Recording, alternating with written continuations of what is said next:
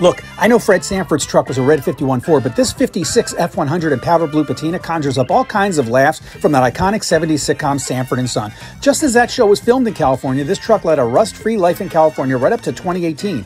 And get this, the truck has a title-verified 2,800 miles. So although it looks like a found-on-road dead Ford, it's actually a runner and a stopper with updated brakes. Hang in there, Elizabeth. This truck is not dead yet. See it at the mall or pics, price, and details on the website, Classic Auto Mall.